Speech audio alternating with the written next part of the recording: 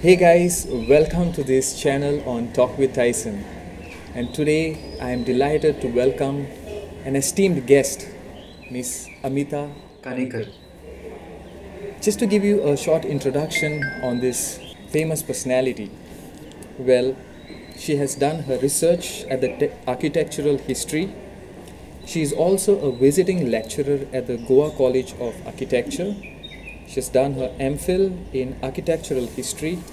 She has also written 2 novels, which are historical fictions. Also a guidebook to the fort architecture. And she also regularly writes newspaper columns on architecture, history and politics. And it's our privilege to have her today over here on this show. Miss, welcome. Thank you so much, Tyson. Yes. Well, let me jump on to the questions right away. And the first question for today is, what is your field of interest? And could you explain about all what you do, the temple architecture and everything? So I've been working on the architecture, studying the architecture of the temples of Goa for some years now, actually about 3 or 4 years. It began as a kind of an urgent project idea because it was visible that the temples were disappearing. The temples are actually not the temples themselves, but the architecture is disappearing. Goa has a very unique kind of temple architecture, which you don't find anywhere else. It's a heterogeneous architectural style, which blends ideas from Goan church architecture and thus from the European Renaissance, the European Baroque. So it brings those ideas and mixes them with ideas from Bijapur and Mughal architecture. And over the decades, probably through the 19th century, this developed into a very typical, characteristic temple style which you find only in the Goan region. And so I think it's an important part of Goan heritage. And also part of architectural history for even others to be to study. But the tragedy is that it's not regarded as heritage in Goa today. Is it? And what is happening is that these temples are being broken down and they're being renovated. Either they're being completely rebuilt or they're being renovated, and the result is that you don't have anything that reminds you of the original architecture. In fact, what you often see is that what comes up is replicas of ancient temple architecture from North India or South India. So the original Goan architecture is just disappearing. So this is a kind of an ongoing tragedy which has been happening. It was slow at first in the 70s, and it was a bit slow, I would say. And now it's very rapid. You can visit a temple in these last 10 years. I myself have visited a temple the second time after a few years and find that it's completely missing and there's something else coming up. So this project began with this idea that one must document the temples before they disappear. But as I got into it, it also became like a larger study into the way temples function, into the way they have evolved, into their chronology, because there was a lot of misunderstanding about when this kind of architecture originated. And so it became a larger project. That's cool. And maybe if you could just explain the basic architecture of a temple, what are the important parts? So the basic temple, Hindu temple, would be a sanctum. So it would be the Garbhakud, as it's known as, the Garbhakud, the womb chamber, as you would call a sanctum sanctorum in English. So that's the basic shrine, and that normally will have a little porch. So you can see this in many large temples are actually complexes with many shrines. So the smallest, not the smallest, but some of them will be like this, just a little cellar and an entrance porch, and you can also see independent such shrines. Now as the temple becomes bigger, it gets a hall in front. So you have the shrine and you have a hall, and then if it's bigger, and then the porch, and so as it gets bigger, you can have a shrine, a hall called the mantap. So you have the Garbhakud, you have the mantap, which is the hall, and then you have the porch, which then in grander temples can be like a balcony, you know. Then you can also have an ambulatory space around the sanctum, so that's that pradakshina as it's known as. And then you have ancillary structures like you have the Tulsi Vrindavan, and you have which is the tulas plant as we call it. And you also have the khamo, which is the lamp tower, which is a very typical Goan form. I mean, there are lamp towers in along this peninsula, along the western peninsula. Many temples have got lamp towers, but the particular form that it takes in Goa is very unique. That it uses the kind of Bijapuri tiered structure with particular kind of Bijapuri arches usually, you know, and that's how it rises. So it reminds you of the Bijapuri minarets. So this would be a typical kind of temple, and then it also has a prominent entrance gate which reminds you of the Mughal palaces. It's known as the Nagar Khana. In fact, it's known even in Goa temples as the Nagar Khana, and it's a place where, you know, it's like a gatehouse. So you enter through it, and it has a chamber above. Traditionally, it would have a chamber above where musicians used to play, but you never saw the musicians because, you know, they were supposed to be of the untouchable caste. So they would play. You could hear their art, but you never saw them, you know. Is it? Yes, that's how it would be earlier. So you had these grand gateways, you know, Nagar Khanas. Wow. So there were these typical parts of a temple, you know. And but they are still there, existing?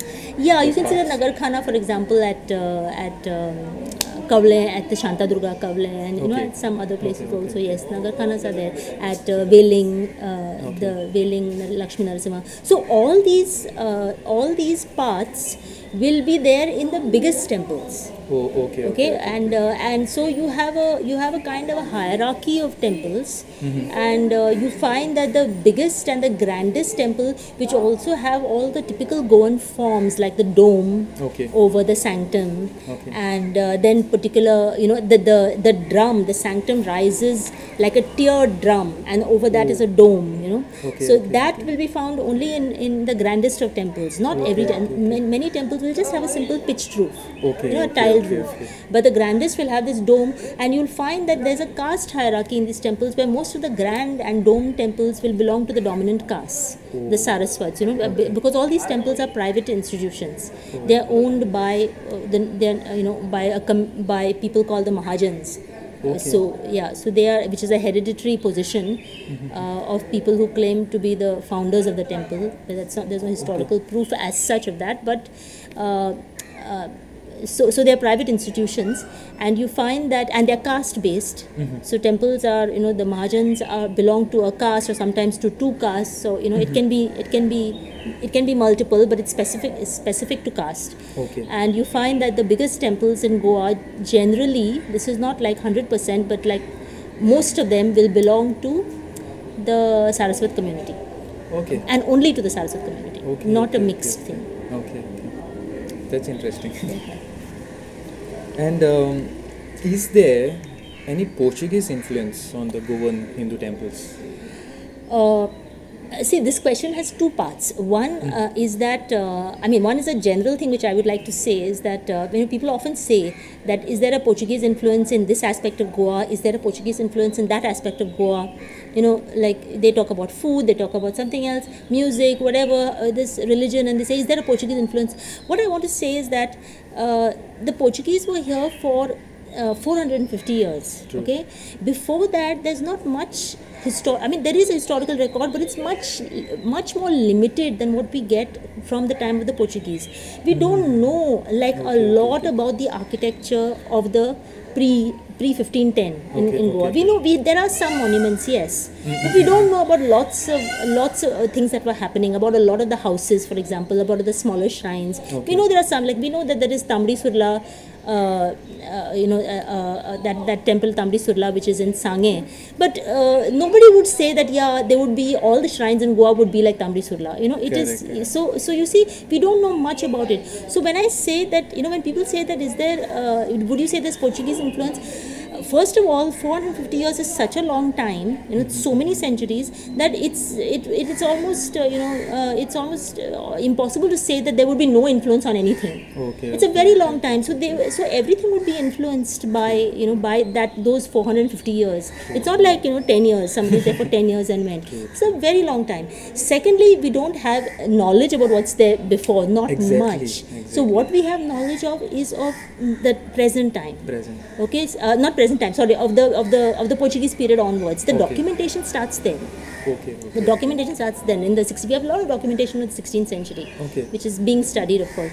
So therefore, to say that that there is no Portuguese influence in this part of Goa's culture. Goa itself did not exist before 1510.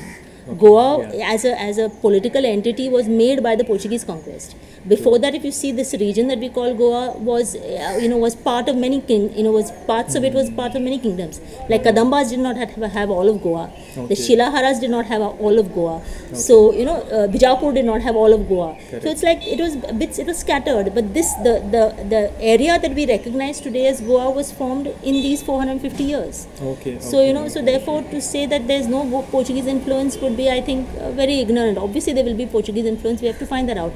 Now, about temples, we do know that there is Portuguese influence, definitely, because we know that a lot of the big temples of today, I mean, most of the temples that are existing today, have come up in the last before 1961, probably about 100 years ago, maybe 150 years ago, maybe maximum. Some of them claim to be 250 years old, but that's all under the Portuguese rule. You see, so they have come up, their architecture has developed in that Portuguese period. So except for Tamdi Surla and some monuments like that which are old, everything else, or most everything else has come up within these 500 years. And even though there are some temples like Nageshi and Chandreshwar Parvat, Nageshi temple is in Ponda Taluka, and Chandreshwar Parvat is in Kepe, they have inscriptions which say that they are very old, that they are before the Portuguese arrived, but their architecture is within the last 200-300 years. You see, so nobody knows what they were like then. Because documents, records were not kept of what they were like. But they themselves now say that they were rebuilt in the 19th century, in the 18th century. That is under the Portuguese rule. So you see, what we call Goan temple architecture belongs to this Portuguese period.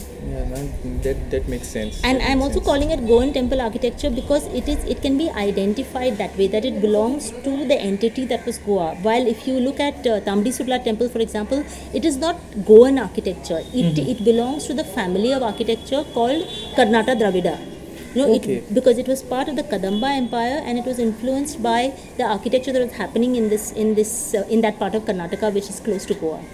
So it belongs to that school, that family of architecture. So I refer to the particular architecture that came up in the last about 2 centuries ago onwards as typically Goan temple architecture, because it belongs to this place, as a political entity, and also chronologically to Goa, and also has it has that particular heterogeneity which came up in Goa as a result of the circumstances here. So that's why Goan temple architecture can be called a style or a type, an architectural type. True.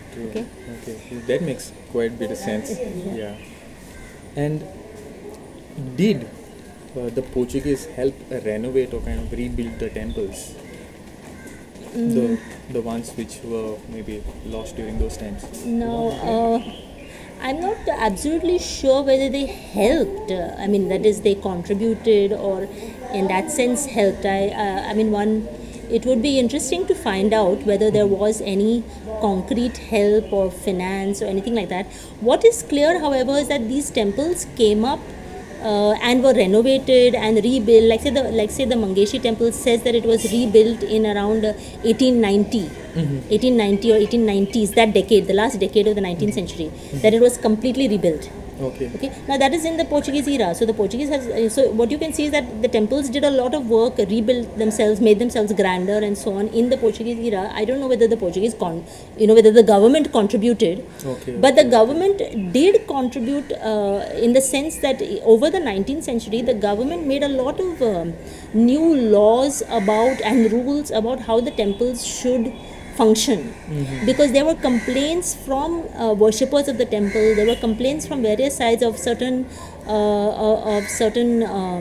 irregularities. There were issues of money, and properties owned by the temple. So there were complaints like that during the 19th century, and you find that the government starts making certain rules about how the temples should function. How they should have a committee, how the property papers have to be maintained, and even how the treasure or the safe, how that should be maintained. So these rules and all come up, and finally there's this very important law passed which is called the Mazania law, or the Regulamento. That's Mazanias, and the Mazanias are these Mahajans. Okay. Now earlier, this word Mahajan is an old word, or what we call in Konkani, we say Mazan. Okay. Mazan. So the Mazan is an old word, and although it generally might be, can mean great person or great man, before this Mazania law, it was a loose term which meant everybody who's associated in any way with the temple, so could be somebody who claimed to be a descendant of the founder, but could be somebody who also contributed a lot, made a donation, helped in the building. It was a loose term. This is what Parag Parbo, who is a professor of history at the Goa University, points out, that Mazan, the term is a vague term earlier, but with the Mazania law, it becomes a very clearly defined term, and it says that these Mazans are descendants of the founders, and they belong to this caste, and they are the owners of the temple.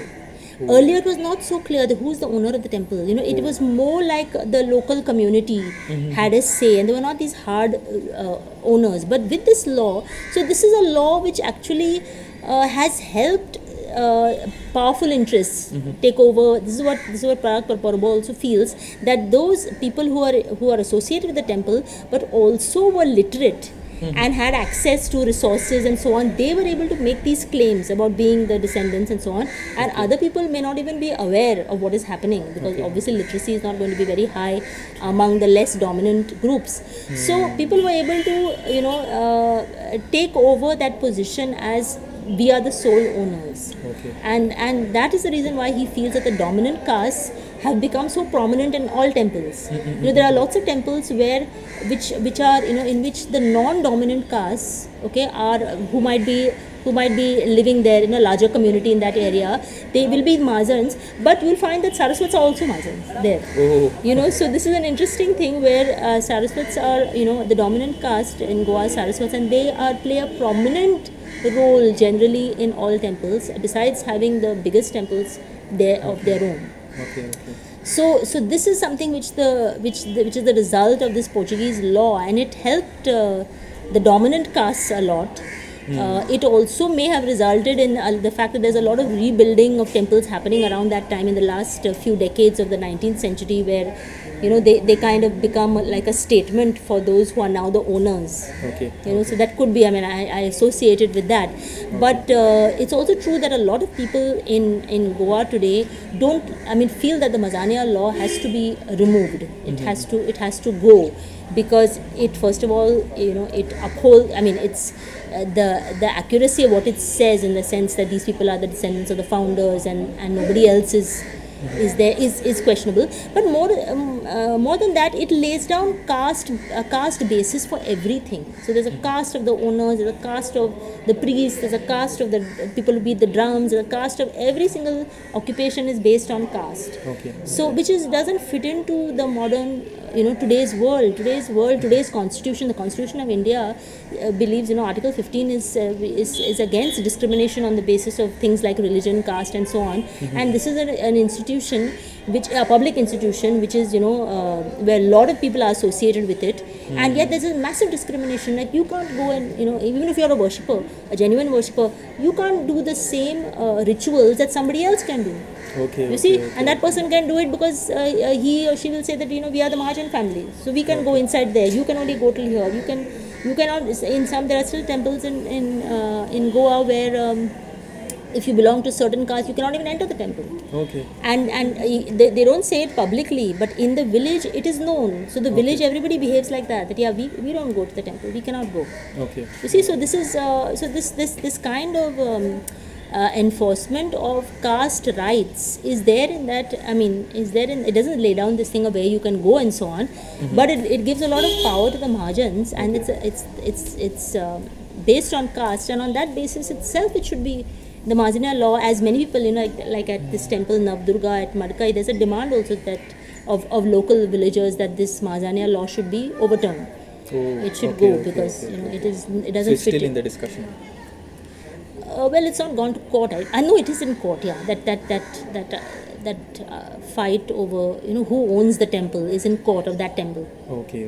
So there have been these disputes, and so yes, the Portuguese government played a big role in the 19th century, even earlier. But earlier they were more in the 16th century they destroyed a lot of temples. That is a different period.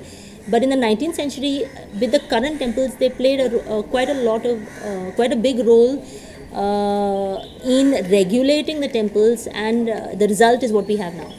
Oh, okay. So, yeah. Speaking about the renovations of the temple or rebuilding it, recently Pramod Sawant also in that background, he has said about rebuilding the temples that were destroyed by the Portuguese. So what's your take on that? There are two aspects about it. One is that I don't think he has claimed that he's putting money aside to rebuild lost heritage. The problem is that in actuality he keeps on referring only to temples, because if you look at the heritage that Goa has lost in its history, we have lost so much, so many shrines of so many faiths. We have lost. There were Buddhist shrines here which have disappeared. There were Jain shrines here which have disappeared. We know for a fact that when the Portuguese came, they completely destroyed whatever Muslim shrines were there. In fact, that was the first thing they did. After that, their destruction of Hindu shrines came later. So Muslim shrines were destroyed widely, and you don't find that the chief minister is talking about all these all the shrines of all these faiths. In fact, there's this other aspect that the shrines of indigenous communities have been destroyed and completely invisibilized in history, and they're being destroyed even today. Like Mopa, for example, for the Mopa airport, it had come in the paper that there are sacred groves there, which are the shrines of indigenous communities, but nobody is giving that any importance. Or when they do all these developments in the forests and so on, so many shrines get wiped out, but nobody is gives that importance. Why doesn't if he really wants to protect shrines, he could even see what is happening right now and try to protect those sacred sacred spots. But he seems to be only bothered about the Hindu shrines which are destroyed by the Portuguese at that time. So in that sense, there is a it seems that it's a political kind of strategy to, I feel, to spread a communal divide, to increase the communal divide. Because the other thing is that when he speaks about restore shrines, what exactly is he talking about? Like I said, I believe that Goan architectural heritage is worth preserving. But if you look at the way the government has encouraged renovation and rebuilding, nowadays these projects of renovation and rebuilding, a lot of them are getting funding from the government.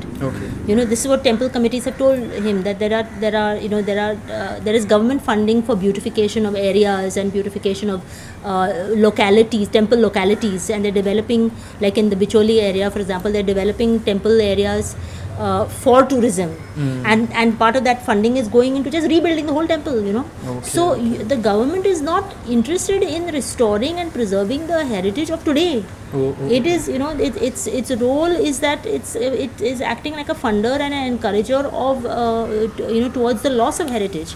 So I don't think this idea that we should restore our lost heritage is a serious issue, because you would be bothered about what is happening today also. So that is not happening. So what exactly is this talk about? It seems to be only about spreading widening communal issues and targeting the minorities, because this whole thing of temple destruction is something which is which works for this kind of divisive politics, because you can talk about the past and talk about destruction and violence of the past and make people forget about what the destruction and violence is happening now. Like for example, the destruction of indigenous communities' livelihoods, the destruction of farming, the destruction of the forests, the lack of jobs, the destruction of traditional jobs and the lack of new jobs. There's so much violence in our society today, subtle violence which is ruining people's lives. But so by talking about this violence of 500 years ago, you can go on making people angry about that. That's one thing you can do. Secondly, by focusing on the Portuguese or Muslim kings, you can sort of target the communities today and act as though they are responsible for what some co-religionists did a long time ago. So that becomes a way of creating divides. And I think thirdly is that you can even maybe create real estate projects, building projects, which of course the construction industry is only too interested in more and more building. So there's nothing positive about it for Goa at all, this idea of, and a connected point is that it doesn't make sense even logically, because if you see the idea that only the Portuguese destroyed shrines is historically false. Shrines have been destroyed, of different faiths have been destroyed by rulers of other faiths throughout the world and throughout India as well. Even there are records which say that some of the biggest temples of India were built on Buddhist shrines, on Buddhist sites. I was told at the Sringeri temple by a priest there that this is originally a Jain shrine. A Jain site, and then the Sringeri temple came up. Similarly, many scholars have said that the Tirupati shrine is a Buddhist site originally. So this and similarly this at Karla, when you go to the Karla caves, which is a famous Buddhist site in near Lonavala in Maharashtra, there you see multiple shrines kind of overlapping and still existing. There are indigenous tribal shrines, there is the Buddhist shrine, and now there is a Hindu shrine. All together, you can see the overlap, and it's like they are kind of jostling for attention. So the point is that shrines have been destroyed by rulers who belong to other faiths, and they have very often put a new shrine there, because sites are considered sacred. Normally when if a shrine is destroyed, people will not just leave it and let anything come up there. They will put a shrine there. So it is normal to find that on the site of some destroyed shrine there will be another shrine anywhere in the world. And so when you talk about we are going to restore that, you're talking about destruction. You're always talking about destruction, instead of respecting the fact that at that time people did such things to show power. They did such things to show conquest. They did such things for whatever reason, whatever justification they had. Now we don't believe in that, right?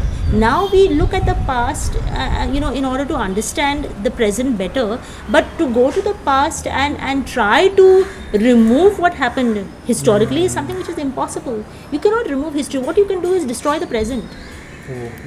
So this talk of rebuilding shrines which were destroyed is really, I think, it's a political ploy which is not going to benefit temple architecture.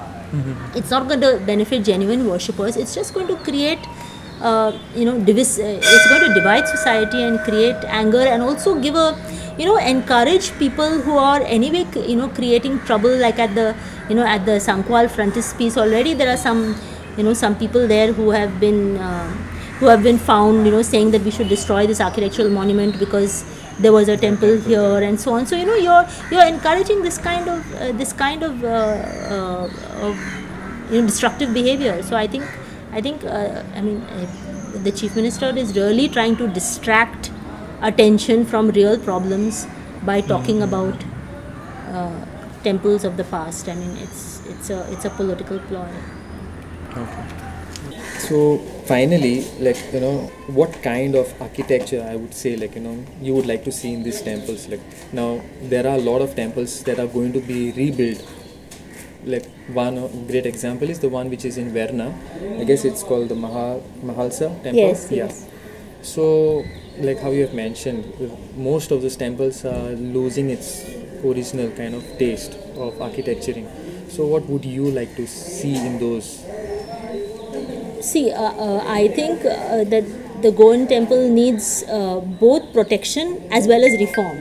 Okay. It needs protection in its architecture. Okay. The physical architecture, the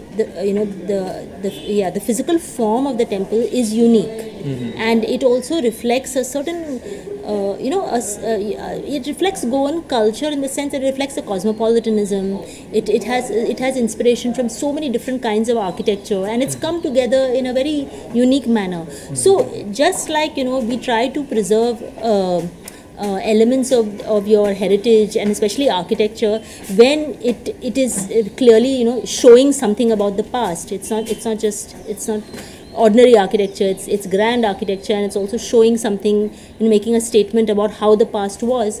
So that's what we call heritage. So in that sense, I feel that the architecture should be preserved, and what is happening now should be stopped, because what is happening now is that in this general climate of today, this kind of heterogeneous architecture is not liked. People don't like this what they would like is something that does not show any influence of any other faith. This is the problem. Now architecture is not like this. See, architecture historically has never been bound to any religion. Today people talk about Hindu architecture, Muslim architecture, Christian architecture. It was not like this. If you go back, you'll find that all over the world there are mosques, for example, there are Muslim shrines which look very different from each other. If you see them in China, you see them in Russia, you see them in Saudi Arabia, whatever, the architecture is completely different. It's of the place, and in fact you find more and more that people are trying to be not now also, even in the past, they wanted to be as grand and as fashionable as possible. Similarly, temples of the past, look at Shivaji's temples, the temples that the Marathas put up, they are not trying to imitate those Gujarat temples or Khajuraho temples or Chola temples. They are imitating they are inspired by the Bijapur and the Mughal architecture at that time. So they have all the they have the Mughal arches, they have the Mughal domes, they have Bijapuri forms. You see, and this I found, I did my MPhil on the Ikkeri Nayakas, their architecture in Karnataka. They also are totally inspired by Bijapur. Now, what is this inspiration coming from? It's actually the way today also people are inspired by whoever seems to be, more powerful, grander, more and therefore fashionable, and so you imitate whoever you feel that you want to be like. Or it's also about showing your association that we are connected. We are connected. We are not some nobody. We are connected. So architecture always has been like that. It takes influence. It's not. It takes influence from whoever and show. And it's also a way. I mean, everybody knows that architecture has been a way for rulers to show how great they are. It's about rulers showing off. They build a great building, they show off. So that connections are also made in that kind of architecture. And there was nothing like. I mean, when you have a Bijapuri dome, people didn't say, oh, this is a Muslim architecture. This is a temple, and this is a grand temple, and that's why we are going for a dome, because we have that much money. We have that much, we have that much, we are so worldly wise, we are so cosmopolitan. And that's why we are going for a grand dome, and then people are around saying, wow, that's how, that's really grand. So today we are trying to compartmentalize this architecture. And for example, at one temple I was told, when I asked, I said, this temple had a dome. I know, I've seen the photos of it. And now it doesn't. Now it has a pitched roof, and that person there tells me, Muslim acha dome, So it's like that architectural form is being restricted to a faith, which is very ahistorical. That is not how it was. So because of that, you find, and because of that, this is the attitude that you generally see. I think in India as a whole nowadays, but Goans feel, that Goans also following that thing, that we also should have temples which look like temples. They don't remind you of Muslim this and Christian this, So they are feeling that, that's not, this is, ours doesn't look like a temple. This is what I've actually heard people saying, that a dome and all doesn't look like a temple. So they want to have, so they are making imitations of North Indian temple architecture and South Indian temple architecture in concrete. Okay. So you have, for example, the Damodar temple at Zambauli, which was completely rebuilt in the 1970s. Okay. It had a typical Goan architecture before that, and there are black and white photos of it and so on. But now it is a replica of the Nagara style of North India in RCC. Yeah, so that what was there earlier has completely gone. And this was happening with many temples. Now what is happening is that to some extent, because of mass tourism and all that, and you have tourists coming and they're looking for the Goan kind of experience. So in that Goan experience, this Indo-Portuguese architecture has also become very touristy. And the whole tourism market is selling Indo-Portuguese, which actually has no meaning. Meaning what they call Indo-Portuguese is actually Goan. Correct. It is, you won't find this in Portugal. Correct. You won't find this in the rest of India. It is Goan. So they're selling it, giving it that European this by saying Indo-Portuguese. So tourists are they want to consume that Indo-Portuguese architecture. So as a result, you find the rebuilding which is happening in the last 20 years or so, and it's increased like anything. I mean, the amount of rebuilding is massive now. But they all are giving a little bit of these Goan touches, like white edging, a little bit of a dome. But that dome will not be a Goan dome; it will be some other weird dome. But they'll put a dome, they'll put some balustrade. So some things which and pitched roofs, so it'll look vaguely like there's something which reminds you of this, but it's like not right. It's not right. It's not the Goan architecture. But it has a touch of Goan architecture somewhere. So there's that real mix now which is happening, and it's at a much grander and lavish scale, and lots of lavish materials, which is I mean, it's really sad. It's really sad because what is lost is something you'll never get back. This is what I try to tell people who are part of committees of temples, that what you lose, I mean, what you're building now in RCC is so easy to get and so easy to rebuild, but what you've lost, which was built in mud and laterite and those particular forms and that barrel vault and that dome, and so you'll never get back that. You can never, that is gone. That's what's called heritage, that you'll lose it and you'll never get it back. So instead, that should be preserved. I really think that they should be preserved, but where there was, like, some of the big temples were heritage institutions, after 1961, even before 1961, but after 1961, some of them were listed as heritage monuments which could not be changed, but they got themselves removed. Yeah, and they don't. So now very few temples. There are a few which are still listed, but very few. Most of them are removed, and they are renovating like mad.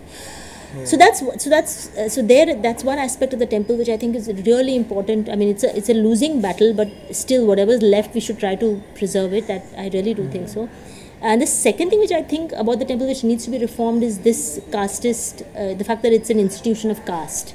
It really upholds caste, in every aspect.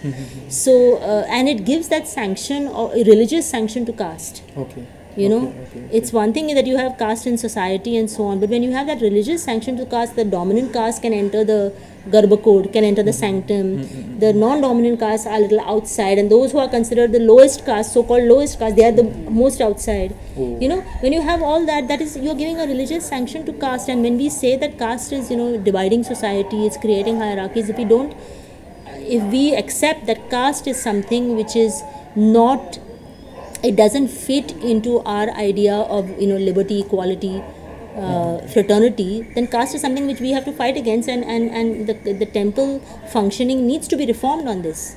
The tragedy is that you have this totally fancy new architecture coming up, which is however it's new in the sense that it's using all new materials, and it's glittering in very luxurious, silver, gold, granite, marble, all that, but it contains all the old ideas about society. It's upholding all that old ideas, and in a way, because its forms are also its forms are inspired by ancient Indian architecture, so that matches that. So you're going kind of back in your forms, and that matches the kind of society that the institution upholds. So I think the temples need to be reformed in how they function. But their architecture is heritage and needs to be, the original Goan architecture is heritage and needs to be protected. Well, that's quite a lot of insights, and even it has made me think, like, because it used to come to me in my mind as well, like every time I used to see churches when I was small. Why only churches were, like, structured in that particular manner? Why temples was structured so differently, mosques so differently, and also the colors. Churches associated with white, temple with orange, mosque maybe with green and all. And yeah, this really refreshed my thoughts with what you shared, and I hope some of our viewers also has enjoyed some of these fresh insights. And once again, thank you for being with us on this channel, and please do subscribe to this channel to receive some more content, and we'll be back soon, very soon. So till then, goodbye, take care. Thanks a lot. Thank you. Thank you.